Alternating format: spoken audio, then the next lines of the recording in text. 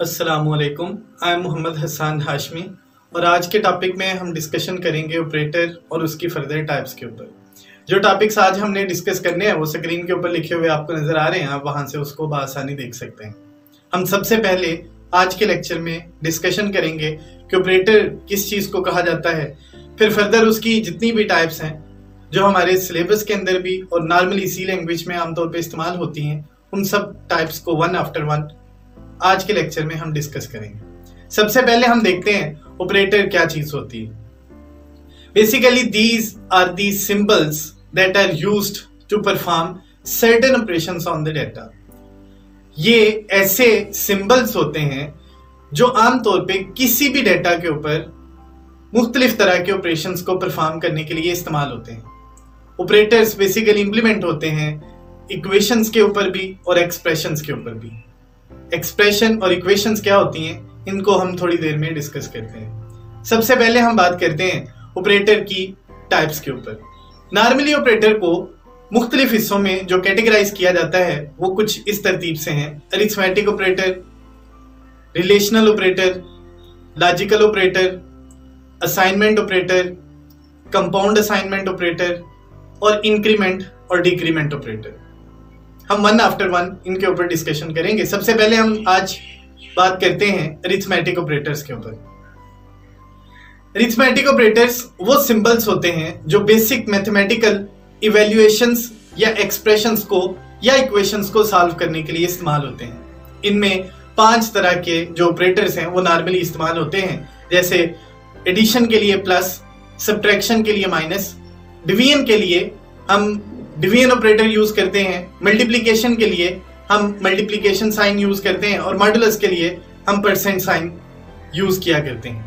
Basically addition operator 2 values को जमा करने के लिए इस्तेमाल होता है।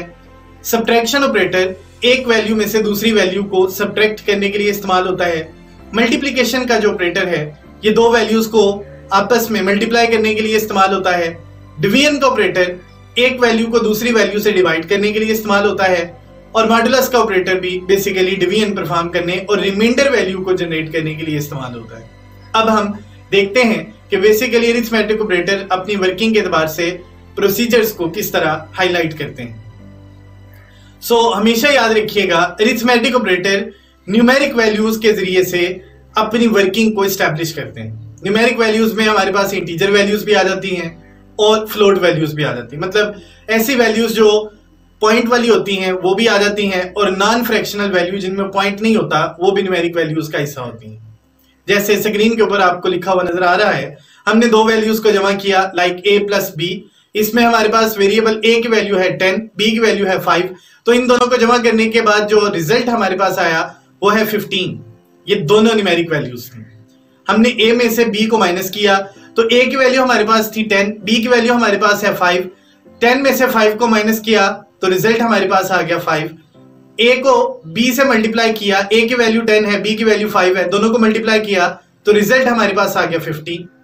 a को b के ऊपर डिवाइड किया, a की वैल्यू 10, b की वैल्यू 5, तो जब डिवाइड किया तो रिजल्ट हमारे पास आ गया 2। इसके बाद हमने a मॉड b किया तो a की वैल्यू हमारे पास है 10, b की वैल्यू 5। जब हमने इनको आपस में डिवाइड किया तो रिमाइंडर में जो वैल्यू हमारे पास बचती है वो है 0। ये सारी वैल्यूज हम अरिथमेटिक ऑपरेटर्स की वजह से हासिल कर सकते हैं।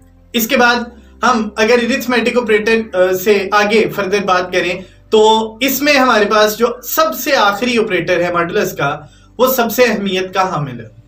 मॉडुलस ऑपरेटर क्या है? बेसिकली हम इसे रिमाइंडर ऑपरेटर भी कहते हैं।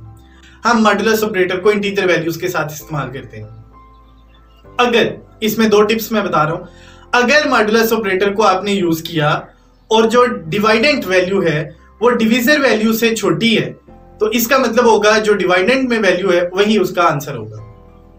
नॉर्मली इसकी जो वैल्यूज हैं वो आपको स्क्रीन के ऊपर नजर आ रही हैं। हमने 0 को 5 के ऊपर डिवाइड किया तो जो रिजल्ट होगा वो 0 होगा। लाइक 3 को हमने 5 के ऊपर डिवाइड किया तो जो रिजल्ट होगा वो 3 होगा, क्योंकि रिमाइंडर में यही वैल्यू हमारे पास बचेगी।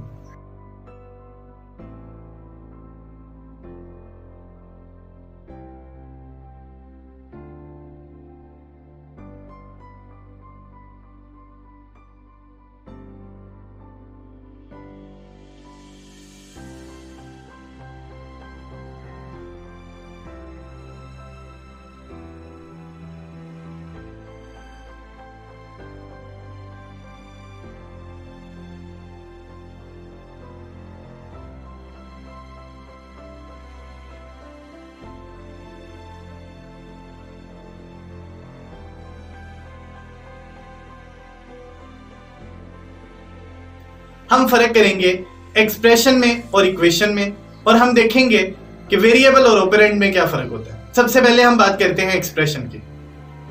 एक स्टेटमेंट जो कोई एक टास्क इवैल्यूएट करती है हम उसे एक्सप्रेशन कहते हैं। जैसे सिंपली हमने लिखा a प्लस b, दो वैल्यूज को जमा किया, x प्लस 50, हमने x वैल्यू के अंदर वेरिएबल के अंदर 50 को ऐड कर दिया। हमेशा याद रखिएगा इसका जो रिजल्ट होता है वो सिंगल एक वैल्यू जनरेट करता है। आमतौर पे इसमें ऑपरेटर भी होते हैं और ऑपरेंड भी होते हैं। अब ऑपरेंड क्या चीज होती है इसके ऊपर मैं बात करता हूं। ऑपरेंड बेसिकली एक वैल्यू होती है जो आमतौर पे ऑपरेटर के जरिए से अपने रिजल्ट्स को प्रोड्यूस करती है। ये कांस्टेंट भी हो सकती है और ये वेरिएबल भी हो सकती है। मतलब हम ऑपरेंड सिंपली एक वेरिएबल या एक कांस्टेंट को कह सकते हैं। इसके बाद हम बात करते हैं इक्वेशन की। इक्वेशन क्या चीज होती है? एक स्टेटमेंट या एक से ज्यादा एक्सप्रेशंस जिनके दरमियान साइन ऑफ इक्वल होता है, हम उसे इक्वेशन कहते हैं। जैसे हमने लिखा a plus B plus C equals 50, सो हमारे पास लेफ्ट साइड के ऊपर एक्सप्रेशन है a प्लस बी प्लस सी और राइट साइड के ऊपर हमने उसको वैल्यू असाइन कर दी, तो हम इसे इक्वेशन कहते हैं। अब हम देखते हैं अरिथमेटिक ऑपरेटर या नॉर्मली ऑपरेटर हमारे पास कितनी टाइप्स के होते हैं? दो तरह के होते हैं। हम इसको एक्सीड भी कर सकते हैं। हम बाय डिफॉल्ट जो ऑपरेटर अरिथमेटिक तौर पे इस्तेमाल करते हैं उनमें एक है यूनरी ऑपरेटर और एक को हम कहते हैं बाइनरी ऑपरेटर। यूनरी ऑपरेटर कौन से होते हैं? एक ऐसे ऑपरेटर जो सिंपली एक ऑपरेंड के साथ काम करते हैं या एक ऑपरेंड के साथ इनकी वैल्यू को हम कैलकुलेट किया करते हैं, हम इन्हें यूनरी ऑपरेटर कहते हैं। जैसे हमने लिखा प्लस प्लस ए, या हमने लिखा प्लस ए, या हमने लिखा माइनस ए, या ए प्लस प्लस, ये सारे यूनरी ऑपरेटर क्योंकि इसमें एक ऑपरेंड ए आया। अगर हम बाइनरी अरिथमेटिक ऑपरेटर की बात करें तो बाइनरी कहा जाता है दो को। इसका मतलब है यहां पे दो ऑपरेंड्स आएंगे। जैसे हम लिखते हैं a माइनस बी, हम लिखते हैं a प्लस बी, या हम लिखते हैं a मल्टीप्लाई बाय b या a ओवर b। सो ऐसे सिचुएशन में हमारे पास दो ऑपरेंड्स आ जाते हैं तो हम इसे कहते हैं बाइनरी अरिथमेटिक ऑपरेटर। इसके बाद हम बात करते हैं रिलेशनल ऑपरेटर्स की। रिलेशनल ऑपरेटर बेसिकली ऐसे ऑपरेटर्स होते हैं जो कंडीशंस को इवैल्यूएट करने या वैल्यूज को कंपेयर करने के लिए इस्तेमाल होते हैं। आमतौर पे ये जब रिजल्ट्स प्रोड्यूस करते हैं तो वो ट्रू और फॉल्स की बेसिस के ऊपर होते हैं। हमारे पास सी लैंग्वेज में 6 रिलेशनल ऑपरेटर्स इस्तेमाल होते हैं, जिनमें एक है ग्रेटर देन, एक है लेस देन, एक है इक्वल, लेकिन इसमें याद रखिएगा जो साइन है वो डबल इक्वल आता है। उसके बाद ग्रेटर देन और इक्वल, लेस देन और इक्वल, नॉट इक्वल। ये 6 ऑपरेटर्स हैं। वन आफ्टर वन हम इनके ऊपर डिस्कशन करते हैं। सबसे पहले हम बात करते हैं ग्रेटर देन कब वैल्यू को रिटर्न करता है। ग्रेटर देन हमेशा वैल्यू को तब रिटर्न करेगा जब लेफ्ट साइड वाली वैल्यू वो राइट साइड वाली वैल्यू से बड़ी होगी। उसके बाद लेस देन ऑपरेटर की अगर हम बात करें तो ये वैल्यू को तब ट्रू रिटर्न करेगा जब राइट साइड वाली वैल्यू वो लेफ्ट साइड वाली वैल्यू से बड़ी होगी। इक्वल की अगर हम बात करें तो दोनों वैल्यूज अगर इक्वल होंगी तो वैल्यू रिटर्न ट्रू होगी, अदरवाइज फॉल्स होगी। इसके बाद अगर हम ग्रेटर देन और इक्वल की बात करें, लेकिन लेफ्ट वैल्यू अगर ग्रेटर या इक्वल है राइट वैल्यू के, तो इसका मतलब है वैल्यू रिटर्न ट्रू होगी। उसके बाद अगर हम बात करें लेस देन और इक्वल की, लेफ्ट वैल्यू अगर राइट वैल्यू से छोटी है या उसके बराबर है तो ये वाला एक्सप्रेशन रिलेशनल ऑपरेटर अपनी एस्टैब्लिश करेगा।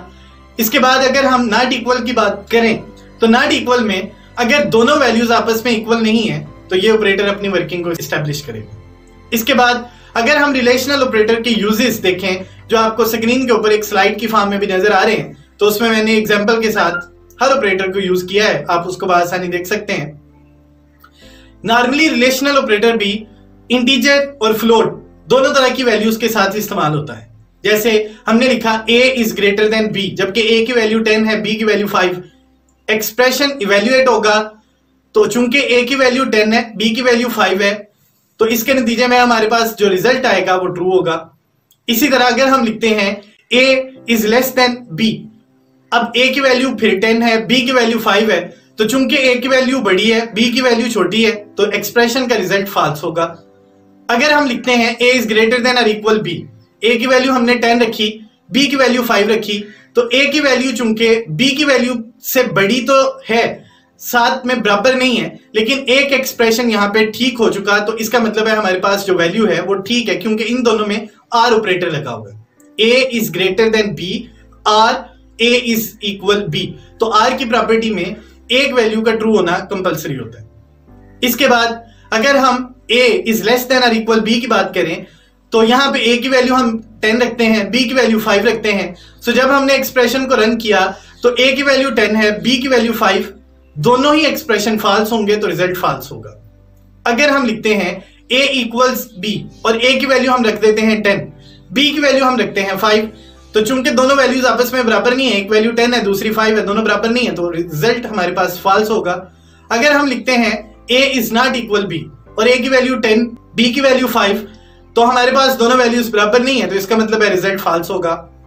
इसके बाद हम तीसरी तरह के ऑपरेटर्स की बात करते हैं, उनको हम कहते हैं लॉजिकल ऑपरेटर, और ये सबसे फ्रीक्वेंट इस्तेमाल होते हैं। चैप्टर नंबर 11 में रिलेशनल ऑपरेटर्स यूज होंगे, आगे चल के हम इनका इस्तेमाल देखेंगे, और चैप्टर नंबर 12 में मोस्टली लॉजिकल ऑपरेटर इस्तेमाल होंगे, आगे चल के हम इनका भी इस्तेमाल देखेंगे। ये बेसिकली कंपाउंड कंडीशनल ऑपरेटर कहलाते हैं, और आमतौर पे कंपाउंड कंडीशनल ऑपरेटर का मतलब होता है कि हम एक से ज्यादा वैल्यूज को आपस में कंपेयर कर रहे हैं।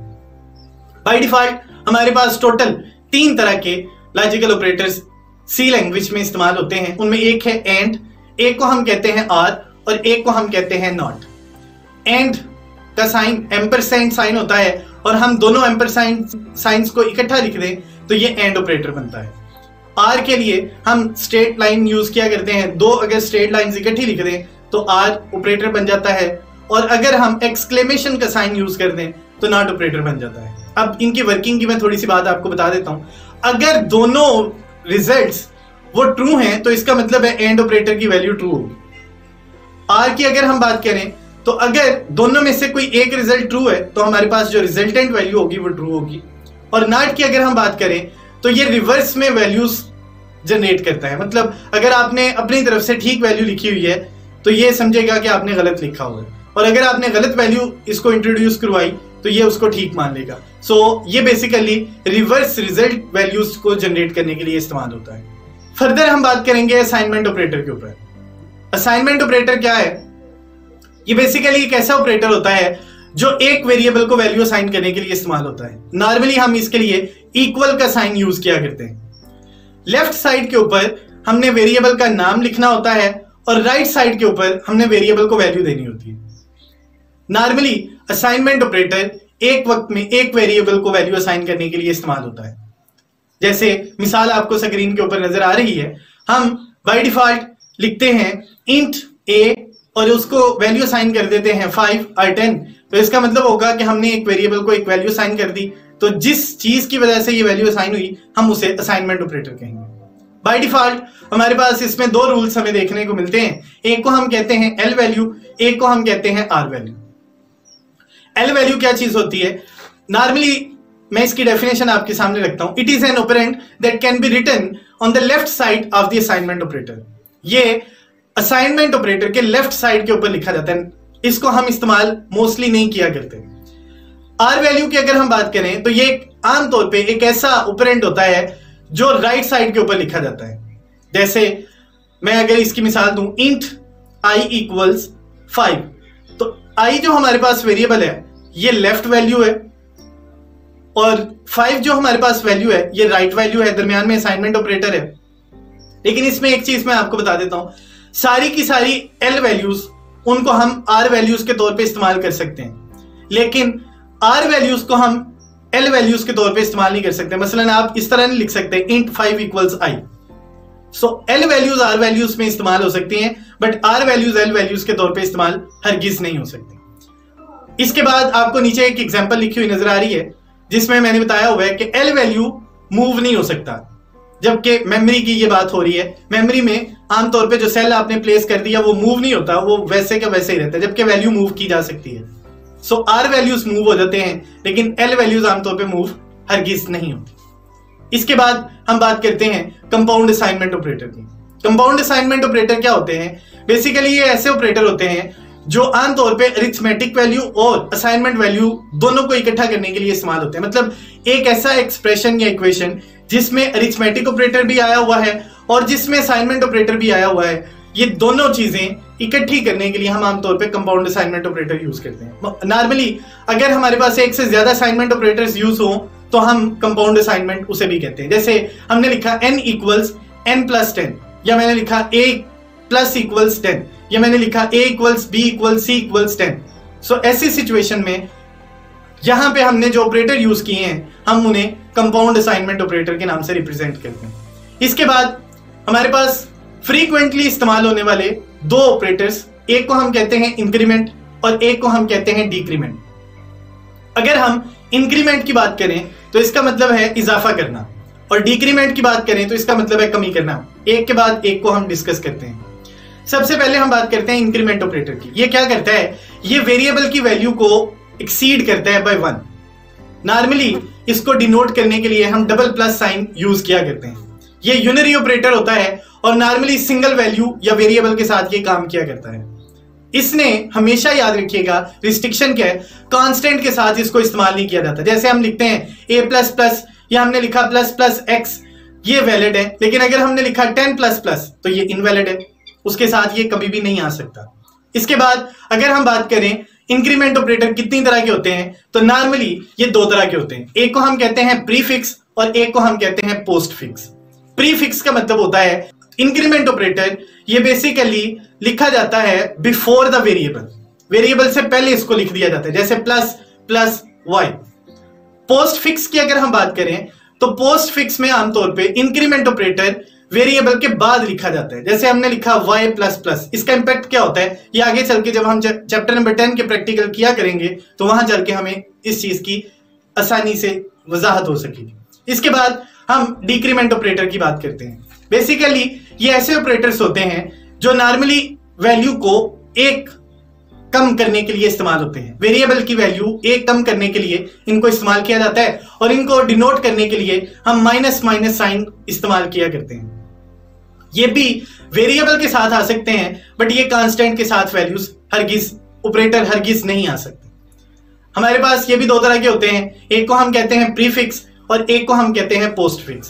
प्रीफिक्स का मतलब है कि जो ऑपरेटर है वो वेरिएबल से पहले लिखे जाएंगे, जैसे -y, और पोस्ट फिक्स का मतलब है कि हमने वेरिएबल पहले लिखना है और ऑपरेटर्स को बाद में लिखना है, y-।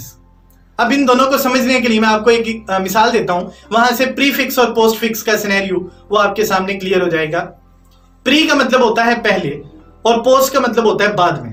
अब सिर्फ मैं मिसाल के तौर पे इनको समझाने जा रहा हूं। आप पहले एडमिशन लेते हैं और फिर बाद में पढ़ने के आपने रिजल्ट को प्रोड्यूस करना होता है। इसका मतलब है प्री अपना काम पहले करता है और रिजल्ट बाद में शो करता है। और अगर हम पोस्ट की बात करें तो आप लोगों ने जब एडमिशन ले लिया, एडमिशन लेने के बाद आप लोगों ने पेपर दिए, तो पेपर देने के बाद आपका रिजल्ट बनना है। इसका मतलब है कि बाद में ये वाला ऑपरेटर अपनी वर्किंग को एस्टेब्लिश करता है। काम आप पहले कर चुके होते हैं बट रिजल्ट वैल्यू हमेशा बाद में जनरेट होती है। आगे चल के जब हम प्रैक्टिस इसकी करेंगे तो वहां चल के हम इस टॉपिक को बआसानी अपने लिए आसान बना सकेंगे। अब हम बात करते हैं ऑपरेटर की प्रेसिडेंस के ऊपर। प्रेसिडेंस कहते हैं तरतीब, इन which different types of operator perform their work. किस तरह मुख्तलिफ ऑपरेटर अपना काम सरंजाम देते हैं, हम उनकी तरतीब के ऊपर बात करते हैं। सबसे हाईएस्ट प्रायोरिटी होती है नॉट ऑपरेटर की, जो एक्सक्लेमेशन साइन में लिखा जाता है, लॉजिकल नॉट की मैं बात कर रहा हूं। फिर उसके बाद अगर एक इक्वेशन या एक्सप्रेशन में डिवीजन का, मल्टीप्लिकेशन या मॉडुलस का ऑपरेटर आता है तो उसकी प्रायोरिटी होती है दूसरे नंबर पे। थर्ड पे हमारे पास प्लस और माइनस ऑपरेटर की प्रायोरिटी होती है।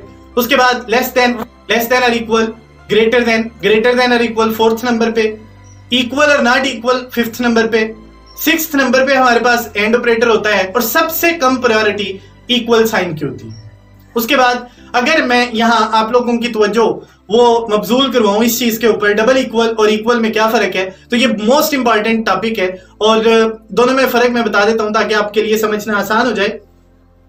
सिंगल इक्वल का साइन असाइनमेंट ऑपरेटर के तौर पे इस्तेमाल होता है, मतलब एक वेरिएबल को अगर आपने वैल्यू असाइन करनी हो तो वहां पे हम सिंगल इक्वल साइन यूज किया करेंगे। लेकिन डबल इक्वल का साइन वैल्यूज को कंपेयर करने के लिए इस्तेमाल होता है। अगर आपने दो वैल्यूज को आपस में कंपेयर करना हो, लेफ्ट साइड वाली वैल्यू को राइट साइड वाली वैल्यू के साथ आपने कंपेयर करना है, तो वहां पे कंपैरिजन ऑपरेटर इस्तेमाल होगा। आखिरी टॉपिक जो आज के लेक्चर में हमारा है उसके ऊपर डिस्कशन करते हैं, वो है ऑपरेटर एसोसिएटिविटी। ऑपरेटर किस एतबार से अपने आप को एसोसिएट करवाते हैं। नॉर्मली इनका जो ऑर्डर होता है वो लेफ्ट टू राइट या राइट टू लेफ्ट होता है। ये कैसे इस्तेमाल होते हैं, ये आगे चल के हम जब चैप्टर नंबर 10, 11 और 12 के प्रोग्राम और एग्जाम्पल्स करेंगे तो वहां से आपको आसानी से इन चीजों की समझ आ जाएगी। मुलाकात होगी अगले लेक्चर में। अपना ख्याल रखिएगा। अल्लाह ने